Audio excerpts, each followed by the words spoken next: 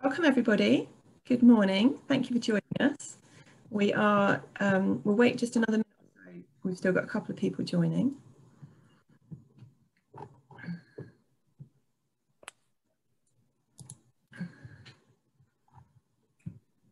Okay, so welcome. There are a couple of points, if I may. So please can you all stay on mute to start with? And then we can just focus on the talk. If you have any questions going through, just pop them in the chat, or you can see at the bottom of the slide there's our email address. So if you have any larger questions, then please feel free to email us and then we can respond. And if we don't get a chance to go through all of the questions at the Q&A at the end, then we'll of course follow up by email. So this session is being recorded. So get a chance to stay until the end, then we will follow up again at your leisure. I hope that works. So I will introduce our two speakers. So who are we to start with? We are the Waste Partnership, and we're the partnership of all 11 districts and boroughs, as well as the County Council in Hertfordshire, set up in 1992 to reduce the amount of waste that's created and encourage recycling. So between us, we're responsible for providing waste management services for over 1.1 million residents, 490,000 households across the county. The team seeks to reduce waste by encouraging positive behaviour change across all residents. We're a very active group, and I'll show you just one of the elements that we do. We have a load of different events coming up this week, and I will share a link at the end to share more about that. So our speakers today, we have David Burley. He has a 40-year career which began in the voluntary sector before a move to the Home Office, where he helped set up the charity Crime Concern, which is now joined Friends of the Earth in 1990 to develop the pioneering Recycling City initiative before moving on to become a trainer at RAP's Recycling Managers course. In 2012, he took time out to work as protocol manager at the London 2012 Olympic Games before joining Broxbourne Council, where he became senior recycling officer. And in 2020, April last year, he joined the Hertfordshire Waste Partnership as the second Waste Aware coordinator. We also have Duncan Jones, who is a Chartered Resources and Waste Manager and member of the Chartered Institution of Waste Management with over 26 years experience, covering a range of disciplines from client-side roles through to senior leadership positions in direct service organisations successfully working across two-tier structures. As well as being the Partnership Development Manager for the Waste Partnership, Duncan is chairman of the award-winning Hertfordshire Fly Tipping Group, a multi-agency task force in addition to Hertfordshire's 11 local authorities. This includes the Office of the Police and Crime Commissioner, the Hertfordshire Constabulary, Hertfordshire Fire and Rescue, the Environment Agency and the National Farm Company. And we actually have a talk specifically on the group taking place tomorrow. So if that interests you, then share details.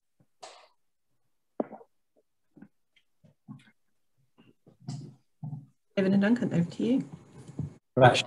Okay. Yeah.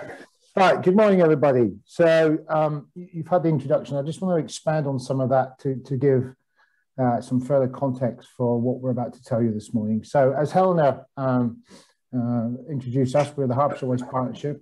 Hertfordshire has 11 waste authorities. The County Council is what we call a waste disposal authority, and the boroughs and districts are waste collection authorities, and those are roles that are defined in law by the Environmental Protection Act 1990.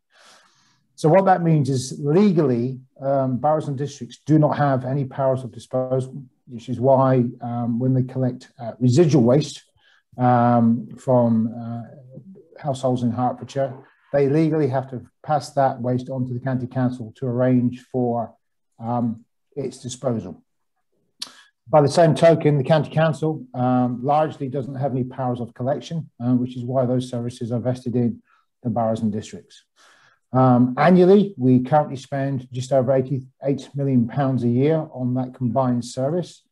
About £46.6 million of that money goes on waste disposal services.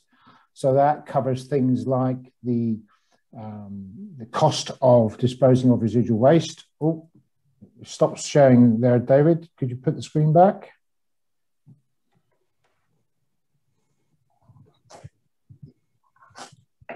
David, I'll take it from here. I'll share my screen, and then you can if you bear with us, folks. Technology is wonderful, but it can let you down every now and then. Bear with me a second. Sorry about that. So I don't know what happened. The connection just broke, I'm afraid. Okay, no worries. Bear with me a second. I'm almost there. Okay, we should be back up and running. I'll control it from here, David. Okay. So, as I was saying, of the 88 million, about 46 million pounds is spent on waste disposal. That covers the disposal of residual waste, as well as the processing of organic wastes and the payment of recycling credits to the boroughs and districts. It also covers things like the provision of the network of household waste recycling centres, as well as some long-term closed landfill services. In 2019-20, we recycled and composted together 52.3% of the 500,000 tonnes of household waste arising throughout the county each year. That's our best rate ever. To give you some context, the old UK/European target was to recycle 50% by 2020, which we achieved actually a few years ago. But we are now already starting to work towards the new target, which we think the government will confirm shortly, which is a 65% recycling target by 2035. And pleasingly within that, we already have two authorities, Three Rivers and St Albans, that are quite close to those 2035 targets already.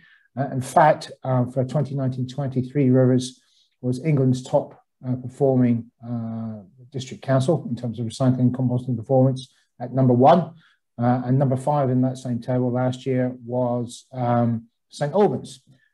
So we are waiting with bated breath to see what happens during 2021 when the final results are due out later towards the end of the summer. But for me, perhaps a more amazing statistic, given where we've come from over the last 12, 13 years, is that in 2019-20, for every 100 tonnes of household waste arising either at the curbside or through the network of household waste recycling centres, which we have now recently rebranded just as recycling centres, we diverted through recycling, composting, and our existing use of some regional energy from waste facilities, which we'll explain later on. We diverted just under 84% from every 100 tonnes, which I frankly think is an amazing statistic. Okay, David, I think the next slide is yours. So I will. Thank you.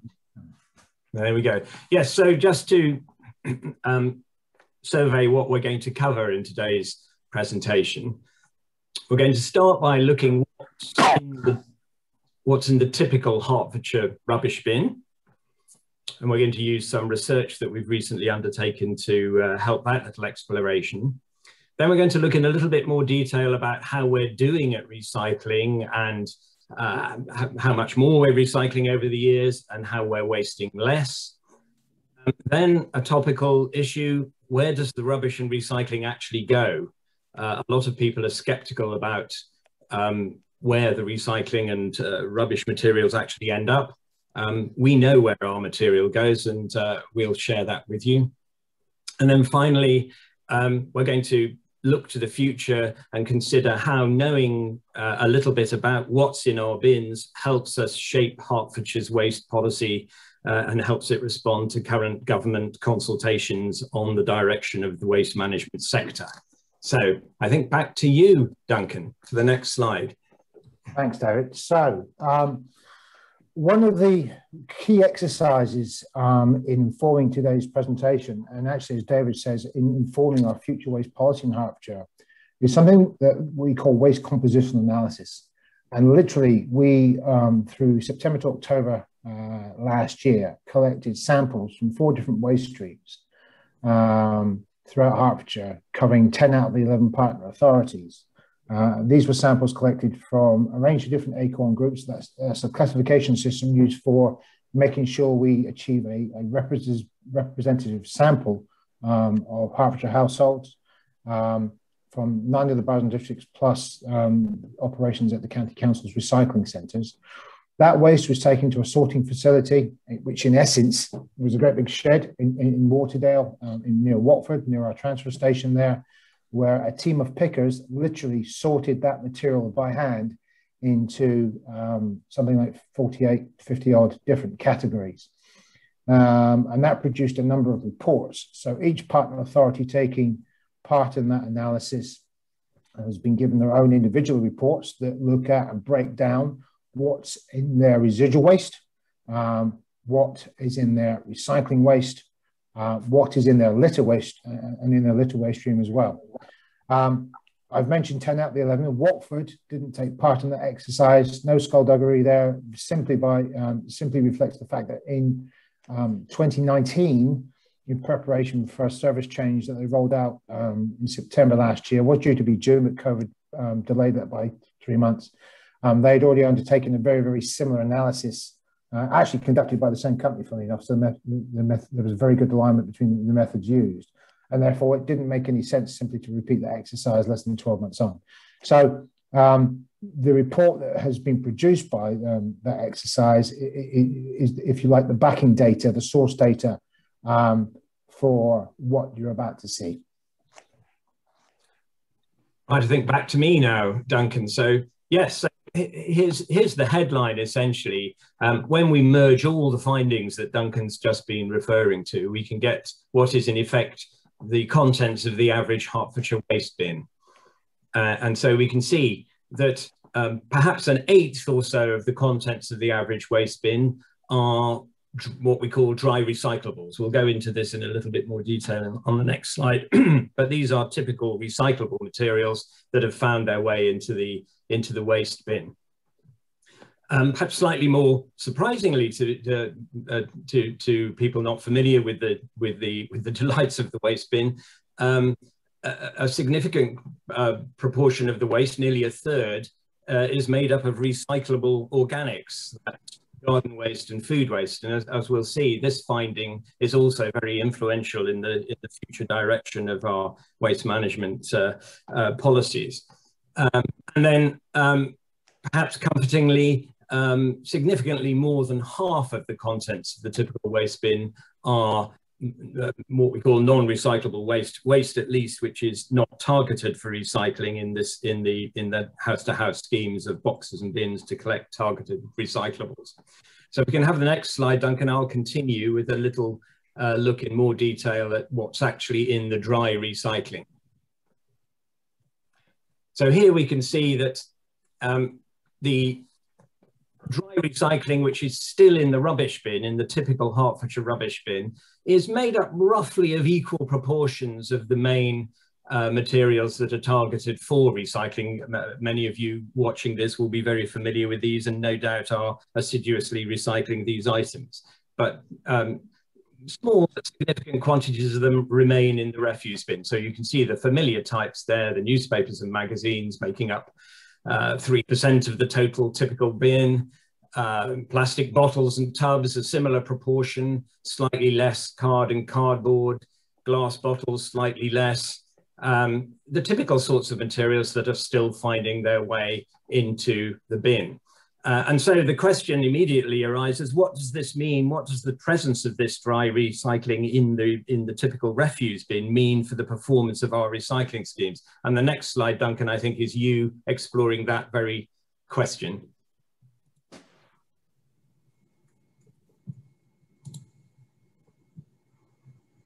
Can you hear me, Duncan? I can hear you. I'm just trying to get the next slide to roll over. Here we go.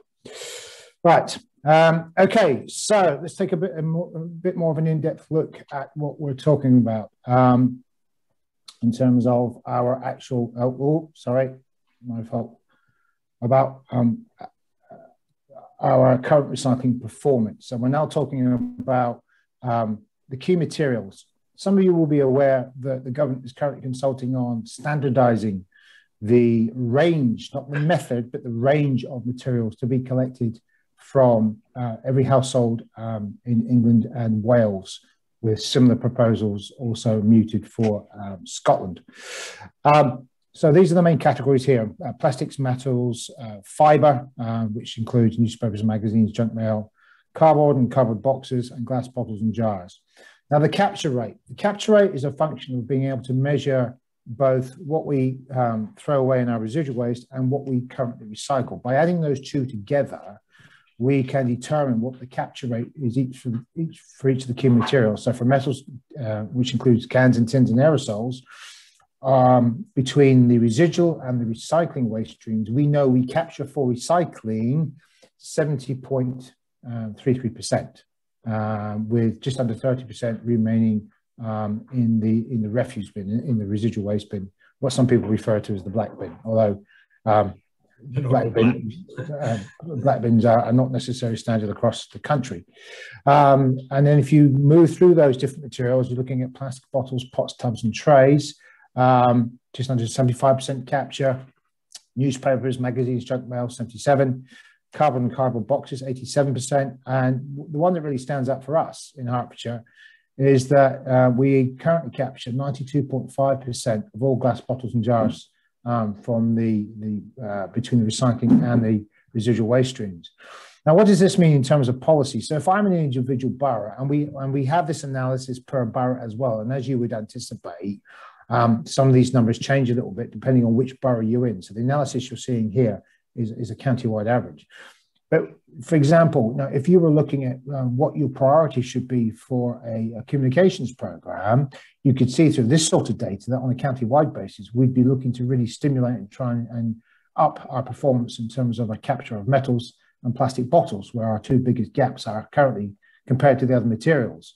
So you can start to see how the production and validation of the data starts to inform how and where we spend money, not only in terms of the physical collection of material, but also in terms of the priority messages that we design in terms of our annual communications campaigns, both at a county level and at a district level, with the trick being to make sure that we line up and those are all pulling in the same direction.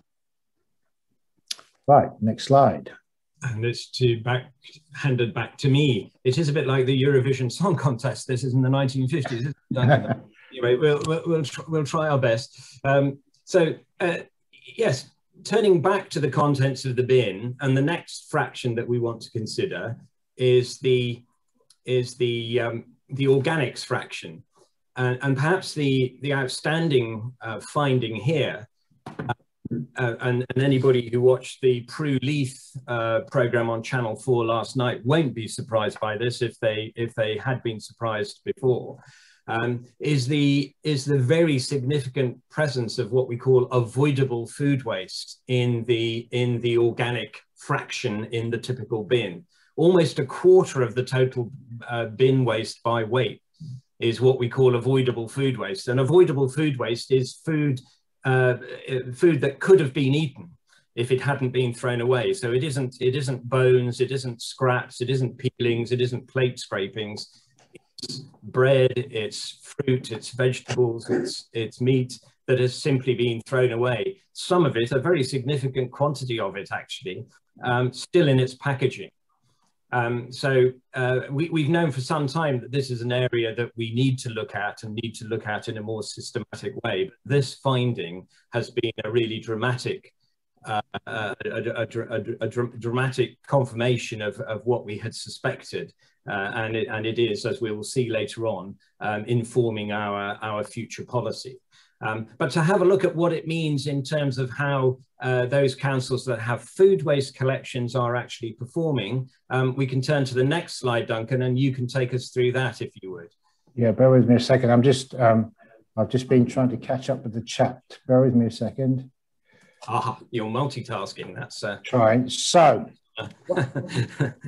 as David noted, food waste is a organic waste. Food waste is a massive part of what we have to deal with. In our residual bin, food waste is roughly just under a third of what's in there. And that's really quite important, because if you think about the upstream carbon impacts of food waste production, in terms of energy, the impact on the environment, water consumption, all those sorts of things, there's a real issue with the amount of food waste that we still throw away in this country. So we wanted just to highlight some of these success stories that we've achieved so far but without resting on the laurels. So at the time this analysis was done, of the 10 boroughs and districts in Hertfordshire that have responsibility for waste collection, 5 of them also provide a dedicated service for food waste. And you can see here that performance ranges from Broxbourne recycling just under 37% of their food waste, all the way up to St Albans, which is achieving a food waste recycling rate of just under 60%. Three Rivers up there, 50%. Again, Three Rivers and St Albans in the top 10, England's top 10 for 2019-20, and will be again, we believe, for 2020-21 when those results are finalised. But it also emphasises how much food waste is still left in the residual bin, and the red bars there, based on some national definitions, indicate how much of that food waste is avoidable in terms of food waste that has been purchased and simply not used. It's been thrown away, typically in response to a use-by date or a sell-by date, with a small fraction noted in the grey bars there that are unavoidable, things like carcasses and bones and things where they have genuinely come to the end of their useful life. And again, one of the questions we regularly get in presentations is, under a climate change context, what's the kind of actions that we can take as individuals to really try and improve our carbon footprint? And food waste, by far and away, is one of those actions that, you know, there's no interventions that are really required by local government. There are some that we think central government could do, but you know, you don't need your local council to help you start minimising the amount of food waste that you have. We can certainly help, and we've got lots of resources to do things like, you know, leftover recipes and reusing food, etc., etc. But it's actually one of the biggest things we can get the public to do that not only improves our collective carbon footprint, but also would save significant sums of money if we were able to drive down the amount of food waste in the residual waste stream. To put it in proportion, if I was to add up the remaining dry recyclables in the residual waste stream and then compare that to the amount of food waste in the residual waste stream, food waste would outweigh everything else. So for us, one of our key objectives going forward is to really make further inroads into the remaining food waste that's in our residual waste stream. It's one of the biggest challenges we face, not only in Hertfordshire, but across the country as a whole. Right, should we go to the next slide, David? Yes, please. Right, bear with me a second. Here we go. Yes, well, thank you, Duncan, for that examination of the organic fraction. And we're now turning to the third element of that pie that we saw right at the beginning, which is the non-recyclable waste. And that, looking at that in some detail, also has a great deal of interest and also helps to inform our policy going forwards. Again, there's a standout element in the typical bin, and that is the presence of disposable nappies, which represents over 8% of the average contents of the typical bin. And of course, if you bear in mind that perhaps only 12% of Hertfordshire residents households have a child in nappies. Obviously, for those families, the presence of disposable nappies in the bin, fortunately, though weighty, not high volume, otherwise people would there would be a serious problem with people not being able to get their waste in their bins. But the weight of disposable nappies in the bins of families who have children in nappies and are using disposables will be considerably more than that. So in a way, the averaging is perhaps understating the challenge that some people will face. And we'll say a little bit more about disposable nappies a little bit later in the presentation, or at least what we're doing to try and encourage people to think about using reusable nappies. Other components in the waste stream include items that people will be familiar with, but perhaps might not be aware of the overall presence. Plastic bags and plastic wrappings similarly represent a large proportion of the of the currently non-recyclable component of the waste stream, and certain types of plastic packaging such as polystyrene cups and cushioning for home delivery, a very significant proportion of the waste stream. These materials are not readily recyclable at the moment, therefore are counted as residual waste. And then quite significant quantities of non-recyclable paper. Some of this, as with the organic fraction, as Duncan was discussing, is amenable to personal purchasing decisions and things like that, less amenable to the local authorities' range of waste management strategies. And we will say a little bit more about that later on in the presentation. But now we can wrap up this consideration of how well the recycling performance is and how well the waste management performance is by looking at a series of summary charts, and I'll hand back to Duncan to do that. Okay, let's move forward. I think you had that one a minute ago. Yeah, there we go. Okay, so there are 4 charts here which really summarize the performance of the partnership. That's the 11 authorities working together since 2010-11. The first one is the top one in the top left, total household waste. So total household waste is our recycling, our composting, and our residual waste all added together, collected at the curbside and through street litter bins, would include fly tipping and all the waste arising at the network of recycling centres, of which there are officially 17 across the county. Under a climate change context, in terms of waste management, what we're looking for is reductions in the total household waste per household or per head of population, whichever way you want to equate it, across the long term. There is absolutely no point in recycling and composting more of an increasing waste stream. That's a false economy. So what we ideally want to see is that we were recycling and composting much more of a decreasing waste stream going forward. Now, we measure it per head and per household because ultimately, if you bear in mind in Hertfordshire over the next 25 years, we are likely to see the addition of around 80 to 90,000 new households. So that's 2 new Broxbournes being built, or 1.5 decorums being built, depending on how you want to look at it, over the next 25 years. And therefore, physically, we'll be handling more tonnage. But what we then do is we use these metrics to try and determine what the actual trend is. And we can see that in Hertfordshire, since 2010-11, the trend for total household waste is going down, which is what we want to see. A lot of climate change commentators now talk about reducing our consumption by half in order to get ahead of the climate change curve, as it were. And you can see through the top left-hand graph here that that's exactly what we're trying to do in Hertfordshire, and so far we've achieved. It will be really interesting to see what happens when we are able to add in the finalised data for 2020-21, given the impact of COVID, which has had some very interesting impacts on our waste operations.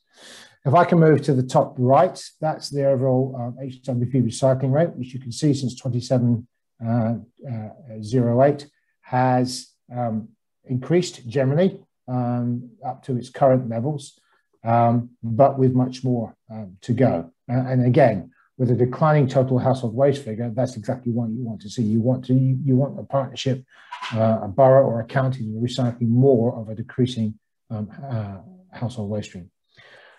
The graph on the bottom left, that breaks down the overall recycling performance into dry recycling, as demonstrated in blue.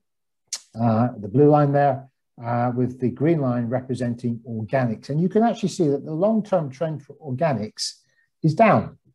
Now, organics is slightly different in that the organics level is mainly a function of our weather patterns and the amount of tonnage that in essence grows each year and then is then cut down by residents and put into their organic waste collection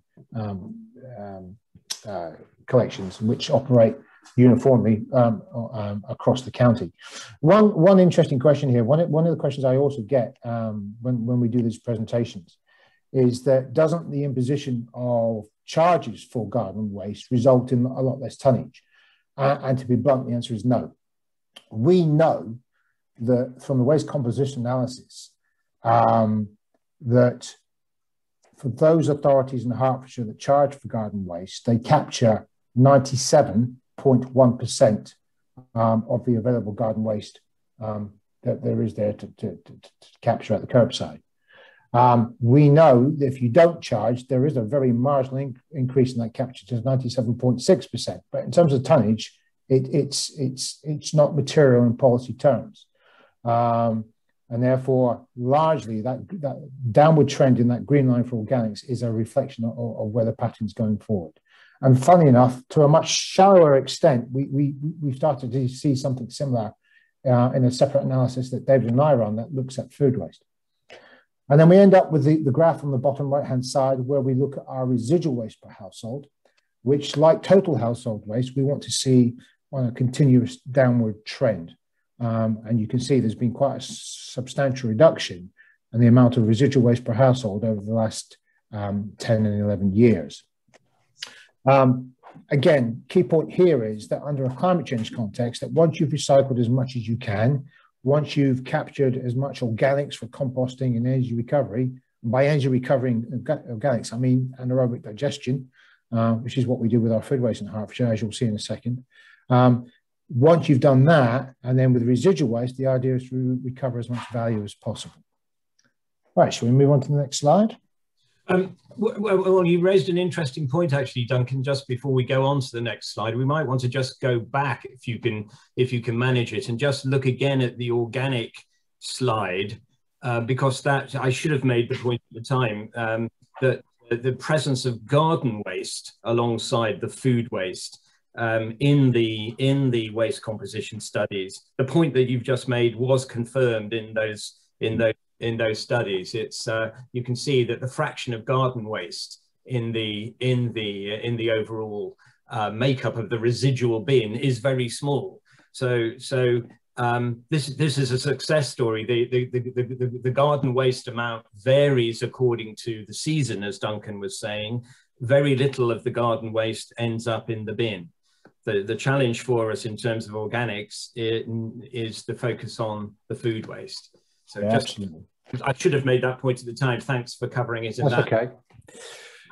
So this slide here, it just tries to summarize the waste management methods that we actually have employed since over the majority of the last 10 years. And you can see here that the top light blue line, depending on your screen, bar is landfill. And you can see up until 2016-17, there were annual reductions each year in the amount that is sent to landfill. That has crept up slightly in the last 3 years as we've had to manage different types of regional energy from waste contracts where we've been sending Hertford's residual waste, that's waste that's not been recycled or composted by residents for final disposal.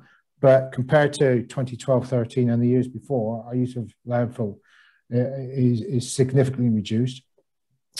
Energy recovery, for that element not recycled or composted, we've seen a big increase in that since 2012-13, although again going slightly down in recent years. And we'll come on to a map that sort of demonstrates that in a better way for you. The green bar is our composting, which again, even given it's a slightly downward trend, you can see is now a mainstay of our approach to managing the waste from Hertfordshire each year. And with recycling as well, slightly on an increasing trend up until 2019-20. You can't actually see it other than maybe on the year 2012-13. There is a very, very tiny dark blue line on the bottom of that bar, which is reuse. It's very small because I think our total county-wide reuse is something like 1,500, 2,000 tonnes. And simply given the scale of the tonnage that we're talking about, because each one of these bars represents about 500,000 tonnes, you can see that reuse, whilst it is there, it is present in proportion to the other methods, is not very high at all. And that's something that UK as a whole, not just in Hertfordshire, has to fundamentally change as part of the new National Waste Strategy. So, moving on to the next section. Thank you, Duncan. Yes, so we've looked at sort of what's in the waste, and we've looked at how effective in statistical terms we are in terms of our efforts to minimize waste and divert waste into recycling. But where does the rubbish and the recycling actually go? So first of all, a reminder of how we actually treat the materials. The rubbish, in this case, it's in a blue bin, is collected on a typical refuse truck, and then moving clockwise, the material may be taken to a transfer station to be bulked up. Then moving down to the next slide, the majority of waste, as we've just seen in Hertfordshire, is taken to energy from waste plants, where the material is incinerated. There may be some recovery of metals at that point, but we strongly recommend people to segregate their metals rather than relying on any process that there might be as energy from waste plants. But these plants do at least have the virtue of recovering energy by burning the material and generating power through that. But a significant proportion in the final slide of the material still goes to, as we saw in the previous slide, still ends up in landfill sites. So if we move on to the next slide, we can see that the journey of the waste represented graphically, as it were. And you can see that there are centres across the county where waste material is concentrated, including waste material that may be taken to the network of recycling centres that we have. That material is concentrated and then transferred to facilities. And as you can see, all the facilities for the final treatment of the residual waste, the bin waste, lie outside the county. We've not succeeded in finding locations that are acceptable to the local community for us to manage our waste in Hertfordshire. So the material, whether it's going to an energy from waste plant, which most of it is, or to landfill sites, leaves the county for that final disposal. And you can see the range of facilities that we're providing. So that's the residual waste, the rubbish, if you like. What about the dry recycling? What happens to that? We're going to try a rather ambitious thing in the next slide, Duncan, which is to show a video. But we'll do a little bit of talking about it first before we click on the video. So yes, if we look at where does the recycling go, again, it's collected. You may put all your dry recyclable materials into a single bin, or you might put them into boxes. Some councils collect all the dry recycling mixed together. Some do some segregations of the different materials at the curbside. If they do the latter, going clockwise around the presentation, the material will be concentrated in depots and then taken off to facilities to be reprocessed. But in all cases, plastics and cans are collected mixed, and in some cases, plastics, cans, paper, cardboard, and glass are collected mixed. And if we click on the video link now, Duncan, we should be able to see what happens in the materials facility that a lot of material collected in Hertfordshire goes to, the Pierce plant near St Albans. Can you do that for me, please? Yeah.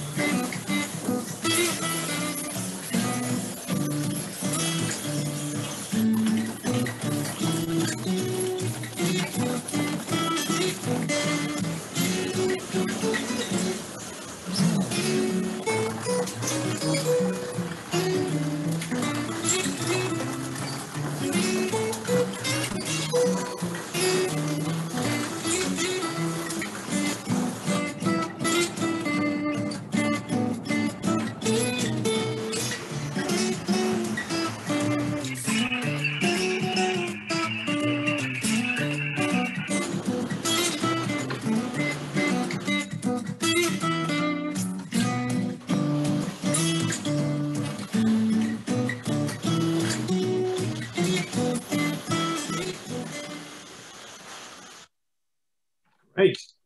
Thank you very much, and thanks to our colleagues at Pierce for putting that video together for us at very short notice. Very a lightning tour of what happens to the different materials at a sorting plant. But you can see at the very end there, baled materials being loaded onto a vehicle. And the next 3 slides in the middle show those sorts of materials reaching their final processing destination. So glass, for example, paper, and baled cans. And those materials, many of them in the United Kingdom, are then turned into new bottles and jars, newsprint and other paper materials, and new cans, as shown in the pictures across the bottom. If we move to the next slide. Oh, sorry, bear with me a second. Oh, there we go. There we are. Yes, we can represent this graphically, and we can see that in Hertfordshire we're able to process more than 3/4 of our recyclables in the United Kingdom. Sorry, I'm getting some feedback. And more than half, indeed, reprocessed in the East of England region. So in terms of the miles that materials are being taken to be turned into new commodities, we can be reasonably satisfied that a very significant proportion of material is processed, not just in the United Kingdom, but in the immediate locality. We'll see that in the case of organics in just a minute, but it also applies to significant proportions of the dry recyclables as well. Some material is exported, but as we'll show later on, it's exported under strict regulatory regimes and with an audit trail. So in Hertfordshire, we can be confident that the material is being taken to reputable plants even when it goes abroad.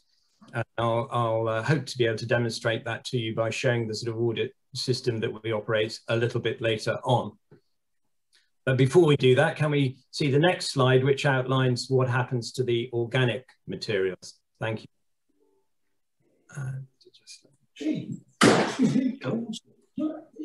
So the third component of the waste that we've been discussing, the garden waste, the food waste, the so-called organic fraction. Again, people will be familiar with the collection systems. They have a separate food waste collection, as 7 authorities in Hertfordshire now have. They'll probably have a container like the one on the top left, which they set out weekly for a vehicle similar to the one in the left photograph to come and collect. If they have a garden waste scheme, or if they participate in a garden waste collection scheme, they'll have it in, perhaps not filled quite so full as that one shown in the picture. The material will be collected on a familiar bin type lorry, and then depending on whether the material is just garden waste or whether it's mixed food and garden waste, it will go to one of the 3 outcomes at the shown at the bottom. And so going clockwise, reading from right to left, the first plant that we can see on that lower picture there is an anaerobic digestion plant where food waste exclusively collected separately will be managed. This process enables methane to be drawn off the food which is processed in vacuum conditions, and then electricity is generated on site and fed to the national grid. If you get an opportunity to visit an anaerobic digestion plant, they are fascinating, as indeed are all these organic processing facilities. The next illustration shows a windrow facility, which is for garden waste, which doesn't have food waste in. Sorry, David. No, it's okay. The garden waste which doesn't have food waste in it can be treated using a system very similar to home composting. It doesn't need to be treated. It doesn't need to be heat treated because the food waste doesn't need to be. If it has no food waste in it, the regulations that govern the management of organic waste are less stringent. Food waste may contain harmful pathogens. and therefore the anaerobic digestion or in-vessel composting approaches are required, but pure garden waste can simply be treated on a large-scale composting basis. So this is an open windrow facility. We have some neighbouring the authority, as we'll see in a minute, and the material is simply shredded and laid out in rows and then turned from time to time to produce a compost that can be spread on farmers' fields or used in domestic gardening. And then the third method used in Hertfordshire, the last picture going round clockwise, depicts an in-vessel composting facility where combined garden and food waste can be treated under heat conditions in that sort of greenhouse behind the top of the picture. The material is heat treated. And this has the consequence of killing any harmful pathogens in the food waste component, and again produces a compost-like material that can be spread on farmers' fields. And if we go on to the next slide, we can see that in Hertfordshire, almost all of the organic material is dealt with either in county or pretty well on our doorstep. And so we have a range of facilities. We have several anaerobic digestion plants, very advanced facilities for dealing with food waste.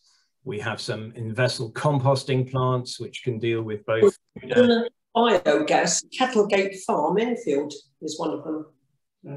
We've just been there. Indeed, just outside the boundary, material at Kettlegate Farm, an open windrow plant. It has other facilities there as well, but at the moment Hertfordshire waste is Hertfordshire garden waste for open windrow composting is taken there, as well as to a facility just outside the county in Suffolk. But the methods for treating organic waste are a sort of homegrown success story for Hertfordshire, very, very emphatically. So I mentioned that we were able to trace the waste that we collect and the recyclables that we collect. And if we go on to the next slide, this shows the auditing system that all 11 members of the Hertfordshire Waste Partnership and indeed all local authorities across the United Kingdom are obliged to follow. The system is known as Waste Data Flow. It's overseen by DEFRA, the government department responsible for waste and the environment, and it requires all local authorities on a quarterly basis to account for all the material that they have collected and processed. The material will, and this is done in the form of logging weighbridge returns and invoices, and because of course a lot of the dry recyclable material is actually sold. So it's a commercial transaction, and then the fate of the materials is recorded to a considerable detail. If you look at this, what we've got on the screen, it relates to the records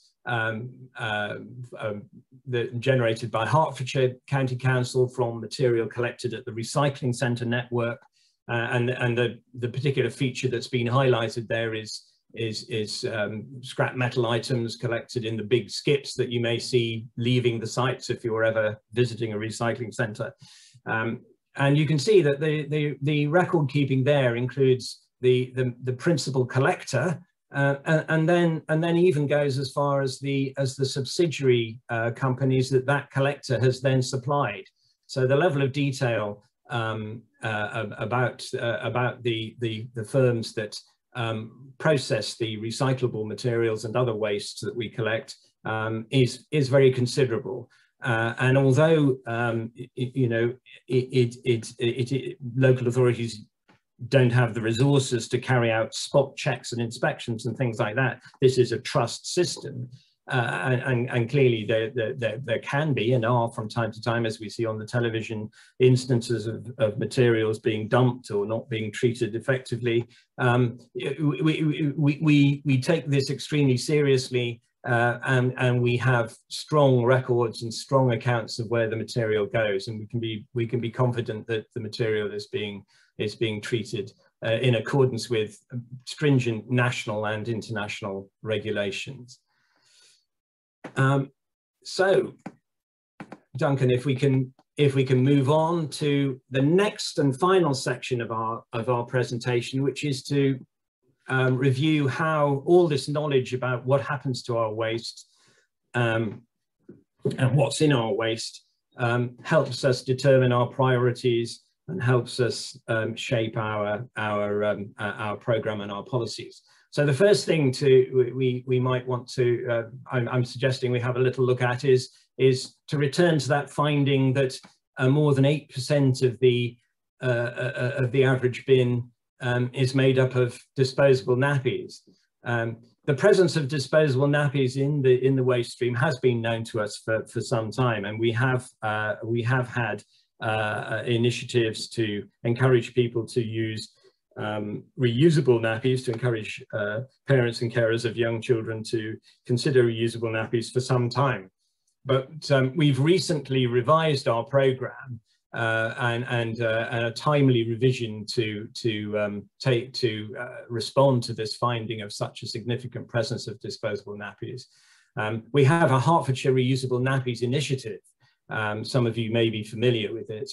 And the intention here is not simply to provide people with access to discounted nappies, but we have been able to negotiate significant discounts on the price of reusable nappies with some leading UK suppliers. But we also want to provide the best possible support and guidance to people who may be a little bit daunted about the prospect of reusable nappies. They may remember the nappies that they perhaps grew up in terriers with sharp pins and leakages. And our message is that there's a network of people who are happy to share their experiences of using reusable nappies and using new techniques, new manufacturing processes for the nappies themselves, so that they're both stylish and perhaps more to the point, effective in containing the leaks and spillages and things like that associated with traditional terry nappies in the past. And our Herts Reusable Nappy Scheme is designed to both provide discounted access to reusable nappies, but also to provide a warm, welcoming advisory service for people who might be considering reusable nappies. And finally, on reusable nappies, I should say that we have another Sustfest event promoted by Waste Aware, a nappy natter, which our colleague Helena Jackson will be leading. I think it's tomorrow, but we've got a list of other Waste Aware events at the end of this presentation. So that's the reusable nappies. The next slide, please, Duncan.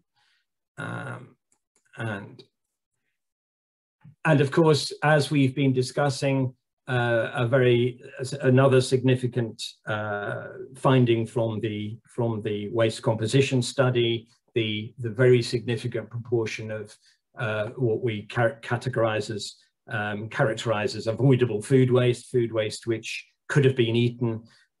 This very significant presence, we feel that we need to reconsider our approaches to encouraging people to buy food more solicitously, and we're developing a new campaign which will review existing campaigns aimed at tackling food waste, to see which ones are scalable and which ones can demonstrate some results in perhaps reaching people who are not normally reached by these sorts of initiatives, and at the same time,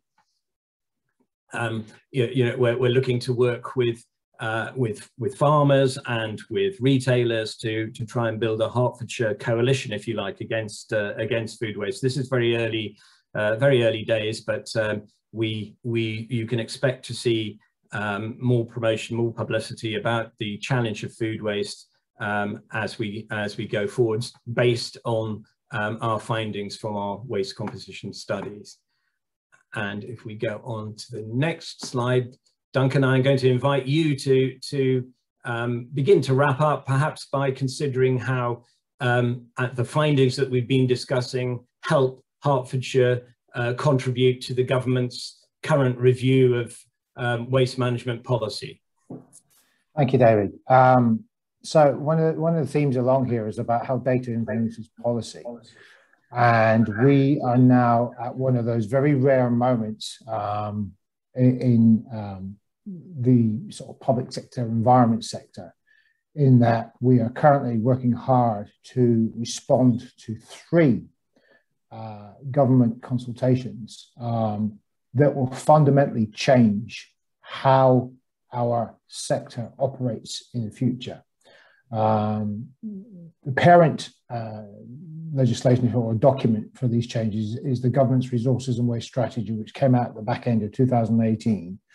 The first round of consultations about the changes rolling out in early 2019.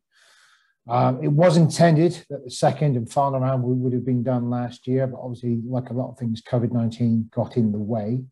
So we are currently into the consultations now. And these represent the biggest structural changes to our sector since the Environmental Protection Act 1990, so 30 odd years ago. And prior to that, you'd have to go back to the 1974 Controlled Pollution Act to see something as big, and this is bigger. I sort of slightly joke that if I remain fit and well, I have another 17 years left in service before I retire.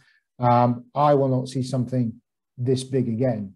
These consultations are one of those rare opportunities where various stakeholders, from local government officers to civil servants to the private sector to individuals to residents associations, can place a very small but important finger on the tiller of public policy.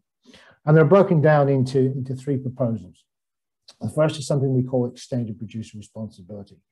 Some members of the audience may be aware that the producers of packaging currently are subject to a range of different targets that are defined by the amount of packaging they are responsible for putting onto the marketplace.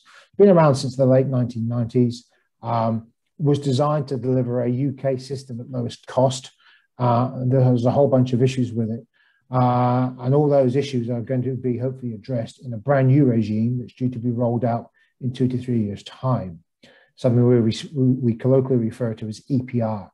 From a local government perspective, one of the key changes is this.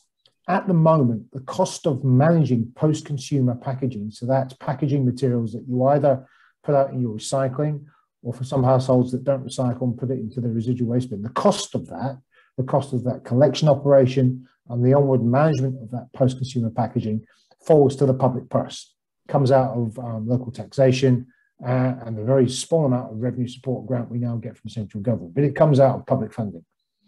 EPR will make the producers pay for that.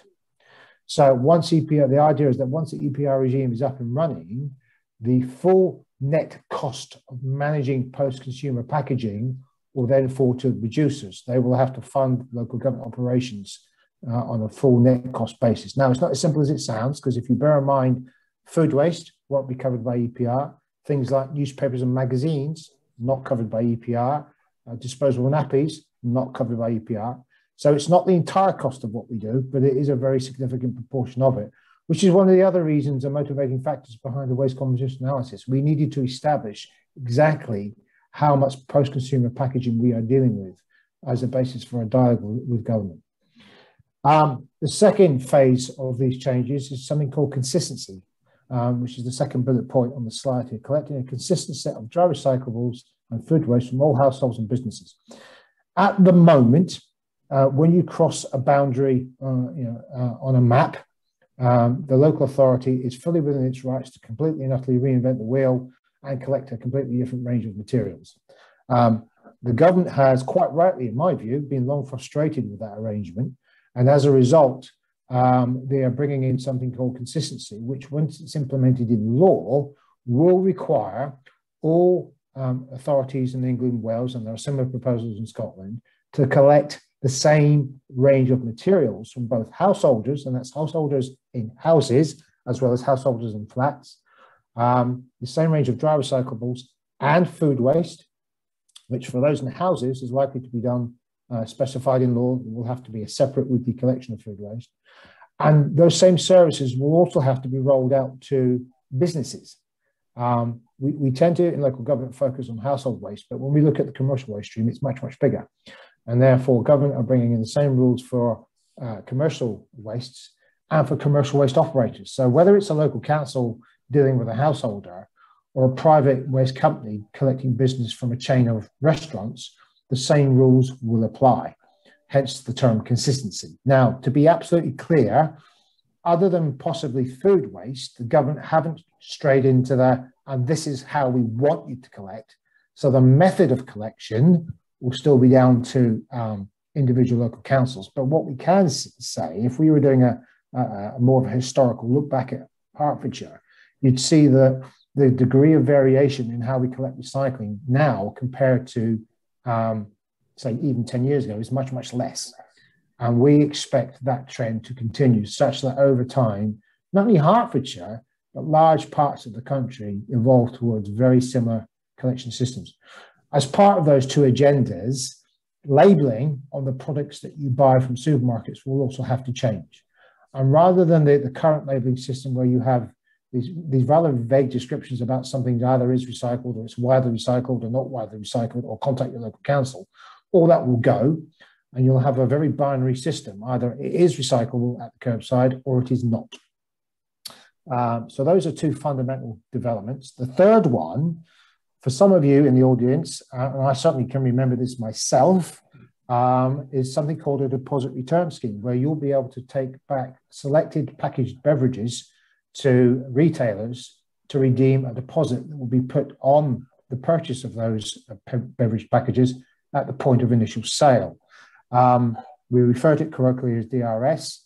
I can certainly remember doing it when I was a kid, or more accurately, nicking bottles from my neighbour's bin and taking them to the corner shop. The government are proposing to bring that system back. Scotland are probably 12 months ahead of us. They're looking to implement their DRS in July next year. And if an English DRS goes ahead, I suspect it will be largely informed by that. But those are three key proposals. Funnily enough, as of this morning, Hertfordshire has finalised or sent for final approval in terms of internal processes, our collective responses to DRS and EPR. The consistency consultation came out somewhat late, and the deadline is not until July, so we're currently working on that one as well. But as I say, these are three of the biggest developments in the last 30 years, and we won't see something this big again for another 30, 40 years. This will set the framework going forward for the next 30 or 40 years. By themselves, they will take 5 to 10 years to bed in properly. There will be unintended consequences, which we are trying to think about now in our responses. So they will take some time to be fully implemented and fully bedded in. But frankly, it's quite an exciting time again in waste. I joined the industry in the early 90s. And if I look at my class of the early 90s, those colleagues that I joined with and where they are now, for the first time in probably 10 years, there is genuine excitement in their work. There is a genuine bounce in their step because they realize that how fundamentally different this potential change is. All right, let's move on. Yes, great. Well, I think that's we're coming to the close of the presentation now. Yeah, a note to finish on that, you know, we are at a very significant point in the sort of history of waste management in the UK. And we're looking to move the waste management agenda forward alongside the climate change agenda as an important component of our response to climate change, and realising the full opportunities of this consultative process with a well-informed submission commenting on the proposals that the government has made. And Duncan's leading that effort on behalf of the Hertfordshire Waste Partnership. And it's an extremely stimulating process to be involved in. I concur with his comments. But to conclude, can we first of all draw to your attention some other events which Waste Aware are promoting at the at SustFest, some of which I mentioned in the presentation earlier. Two tomorrow, if you're fascinated and irritated by the problem of fly tipping, then tomorrow morning you can hear from Duncan again and some of his colleagues on the excellent work done by the Hertfordshire Fly Tipping Group, nationally recognised methods for really moving against the perpetrators of fly tipping and getting effective ways of clearing up fly tipping. A fascinating and successful initiative, again, based here in Hertfordshire. And then on the same day, another very successful initiative developed by our colleague Helena Jackson, who is behind the scenes on this particular event, but tomorrow will be taking center stage, talking informally about the use of reusable nappies and how the reusable nappy experience has moved on from what I remember as a parent 30 years ago, and now represents a genuine opportunity for people who also want to do something about the amount of waste that is generated by disposable nappies. And then later in the week, we have a feature on how you can imaginatively use your leftovers to make delicious lunches. So there's going to be a live demonstration by a local author and food commentator, Becky Alexander. That's going to be a really exciting initiative. Then on Friday, we've got a feature on plastic-free periods, looking at alternative ways of sanitary protection. We've got some of our women colleagues talking about that, which I think will be very interesting. And then finally, next week, we have another food waste focused initiative, a project promoted by West Hertfordshire College in Watford, where students have been looking at how they can help people cope with leftovers and looking at vegan approaches to minimizing food waste by producing delicious food in a simple and straightforward way. And again, there are going to be some cookery demonstrations, an exciting event to bring our involvement in SustFest to a conclusion. So please do check out those events. There are still places available.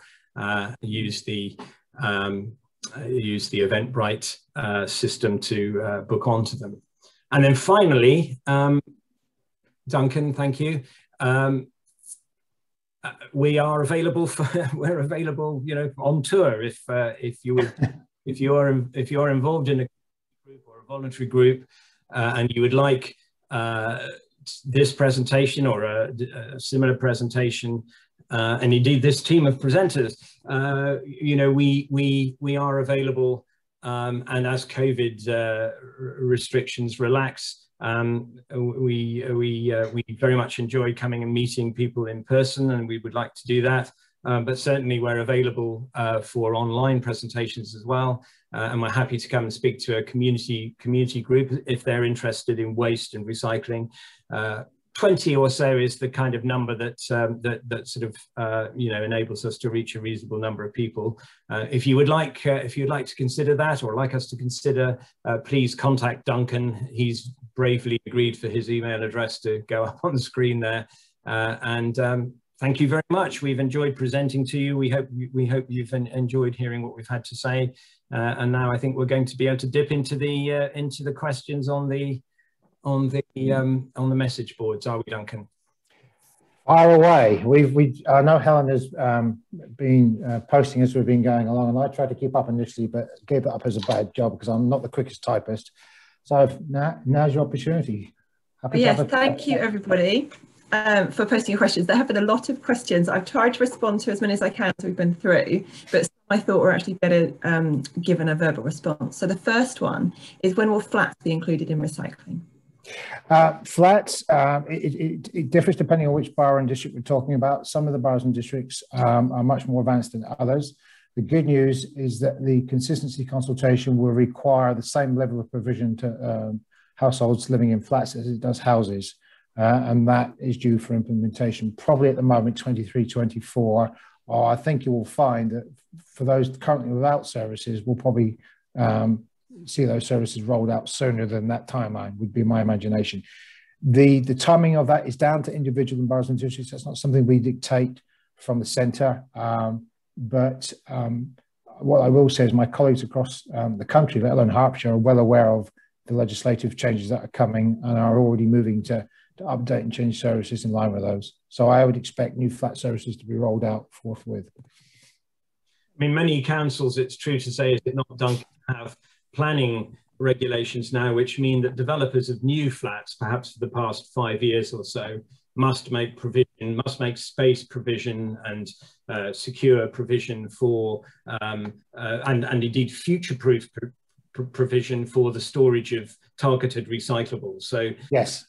Most developers will, and indeed most local authority officers will be commenting on proposals from developers to check that sufficient space and sufficient convenience is informing proposals for recycling facilities and waste management facilities in new developments. The challenge is in retrofitting older blocks of flats built before, say, 2010. I think that's where we, we're going to, where they may have had refuse chute systems, which may now be being decommissioned for sort of fire safety reasons, as well as for waste management reasons. So the challenge I think we face in the flat sector is in retrofitting older flats where space may be at a premium, and there will need to be some imaginative solutions for. David, I'm going to stop you there because we have a lot of questions. Yeah, sorry. That one fairly well. One that's come up quite a lot is about plastics. Where does it go? What can we do with it? Does it all get recycled? It doesn't go and get burnt on some foreign shores somewhere. Please tell us a bit more about that. We know that a lot of the plastics, actually a significant proportion of plastics, is reprocessed actually in the United Kingdom and made into products that include garden furniture and other materials. Other plastics is exported, but it's sold, and we know where it goes to, and we know that the domestic environmental agencies in those countries have an obligation to ensure that the material is processed correctly. So while it certainly is the case that some plastics material in particular is mismanaged, we're reasonably confident the material in Hertfordshire is properly stewarded, whether it's reprocessed in this country or whether it's exported. I mean, Duncan, is there anything you want to add to that? Just to be aware that the UK waste management industry is not only about local government and what we do. The commercial business-to-business sector is far bigger than local government, and they will be exporting to the same markets as us. From a local government perspective, it's very rare it's the local council that will take the decision to export. What happens in practice is that once you collect your materials, the way we collect them, as the majority of the country does, they will take them to a privately operated materials recycling facility. The commercial decision on whether to export or not is taken by the commercial company, not the local councils. The long-term solution to this conundrum is to create the right environment that will encourage the private sector to invest in UK post-reprocessing capacity, which fundamentally would remove the need to export the very small amount that we still do. Whilst, as you saw in the presentation that David put together, 86% of materials that we can't recycle or compost stay in the UK, there is a small element that still goes abroad. And our collective obligation, our collective objective in terms of local government, central government, is to see what we can do to create the right circumstances that can persuade reprocessors to recycle that material physically in this country. But that's more of a long-term aim. Okay, thank you. So another question was about household waste, and in one of your charts you showed that the total household waste was going down, and the question is, what are we generating less of? I'll give you a good example. When I took on this post, even though I worked in London previously, because of professional associations and what have you, I used to go to train on a regular basis, and one of my annoyances on the train when I started going was everyone with the great big broadsheets reading newspapers. If you go on a train now, you don't see that. You see a lot of people on electronic devices.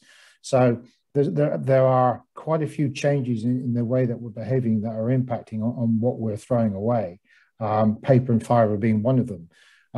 Currently, partly because of COVID, there's far more packaging in the waste stream than there is newspapers and magazines. It used to be the other way around. So we are generating and consuming less physical goods, and we're switching to some online habits as a consequence. We are seeing a small, shallow trend, a reduction in the amount of food waste. Back in 2015, I think across the county as a whole, we had something like 33% of our residual bin was food waste. It's now 28%. So a bona fide real terms reduction, but much more work to do. So the good news is going down, and we need to continue it and accelerate that if we can.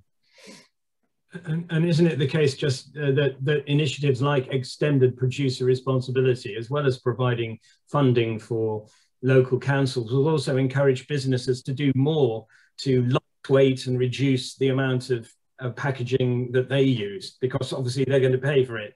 So there will be a double impact of this initiative. It will generate resources for local councils to do more recycling, but it will also, perhaps more importantly, encourage manufacturers to find innovative ways to further reduce the amount of material that goes into making the packaging in the first place. And, you know, if you want an example of that that's already happened, look at the PET bottle. You know, 20 years ago, it had a black cap on the bottom and it was rigid. Now it's a flimsy device that only weighs about half of what it weighed before. So we've got a trend of encouraging business to lightweight the packaging. There's another question about the recycling isn't the answer. It was mentioned that this was a false economy and that what we need to do is reduce our food waste and stop single-use items. So I've just popped a link on to our Remember Your Reusable campaign, and there's lots of tips or suggestions there for swapping away from single-use items and moving towards reusable items. And a nice plug for some of our upcoming events, as you heard David saying. It's one about reusable nappies or plastic-free periods. There was another question about how we can reduce our food waste, and obviously we've got 2 events coming up for them, so you'll be able to find a lot more. And I've just seen, yes, we have recorded obviously this. We have too many questions to respond to today. We are rapidly running out of time. So yes, any questions that we haven't answered, I will ask David and Duncan to comment on. I will circulate that with the link to the recording. So if you've not had your answer yet, it will come later. So what else? There were some specific ones about the upcoming consultations. I think they're probably left for another time because that can be quite an in-depth response. Quite a few people said that they'd like to learn about what happens with supermarket waste or business waste. Obviously that's beyond the scope of this, but I'm thinking possibly another event at some point might be possible. Starch bags, compostable coffee cups has come up. I've shared a link again to our page. It is quite a nuanced and complex interaction there, but we've given you quite a lot of details on our webpage. So food waste again, do people misunderstand or overreact about the best before date stamp? Yes, I'm going to be slightly controversial and say yes. I mean, I get this question from friends and family. I have a standard response: use your eyes and use your nose and trust your gut. Dates were a well-intentioned safety feature brought in response to a number of historical issues, but I think they are far too black and white. I think you know, the key in terms of food waste management is literally to trust your nose, trust what you see and smell. You know, my sister, I shouldn't really pick on her, it's not fair, she's not here, is terrible for this. If it's out of date, she doesn't use it. Well, I'm like, well, really? You know, if a yogurt is a few days out of date, I'm perfectly happy to consume it, and I trust my own judgment. So yes, my personal view is that yes, people overreact to dates, which causes some of the problem. And I think you'll find that I believe I'm right in saying that some of the supermarkets have changed the way they date products now to try and encourage the use and not the opposite. Thank you. Another question here is, how can the elderly be helped with the disposal of recycling? Most local authorities, if not all, run an assist list. So if there is a particular household that has a disability or some other issue that is preventing them from fully taking part in either a waste collection and or recycling process, then as I say, most run an assist list. I would recommend you contact your local council and ask for your name to be put onto that list through which additional assistance can be rendered. That said, we typically find that if someone is largely able to get their consumption in terms of the shopping into the household, then there's normally a way to get their recycling waste management out as a general rule. But if you are particularly in a situation, or you know someone that has that as an issue, then I would recommend contacting your local council, who should be able to help. Thank you. One that I have asked a few times is, why don't all councils have the same procedures? So the same collection methods. Yeah, it's a fantastic question. It's the bane of my professional life. Fundamentally, the decision is one that the government historically have refused to dictate. It's not something they've ever wanted to get involved in, because it can be quite a local political issue, and therefore government has always stayed away from it. The consistency consultation, and I would suggest, if you ever have time to read them, some of the intended drivers and levers in the EPR and the DRS consultations are designed to make government think about how it joins up collection methods across boundaries on a map.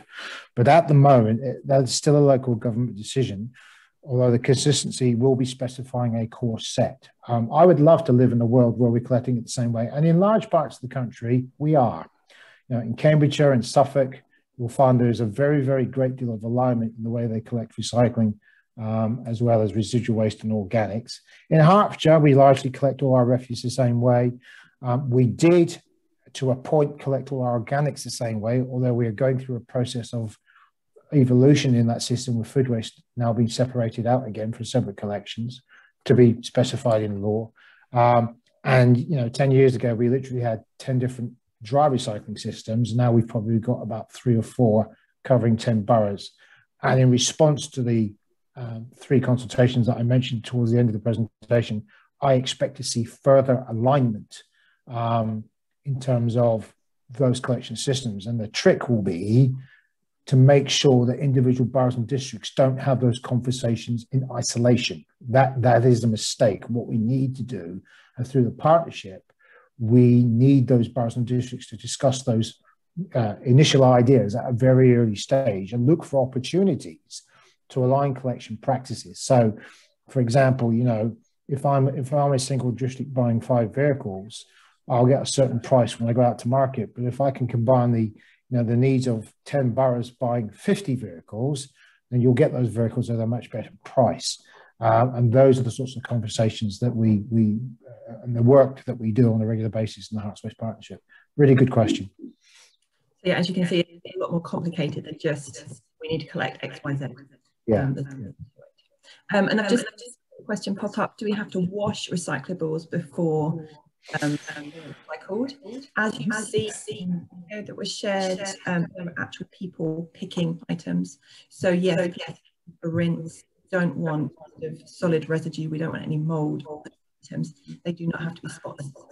Yeah. So just rinse. The end of your washing up water is absolutely fine. A minute left. So I was going to touch on TerraCycle.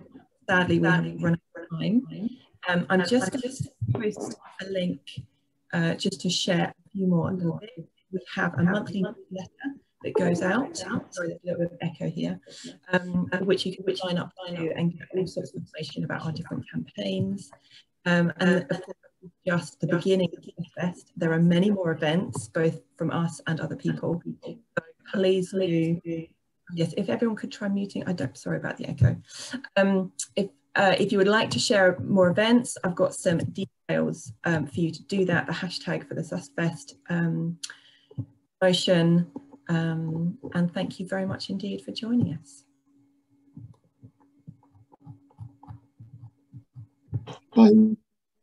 Thanks, everybody. You want to say anything else? No.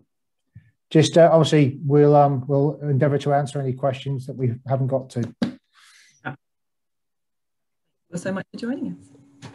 Thank you. Bye. Goodbye.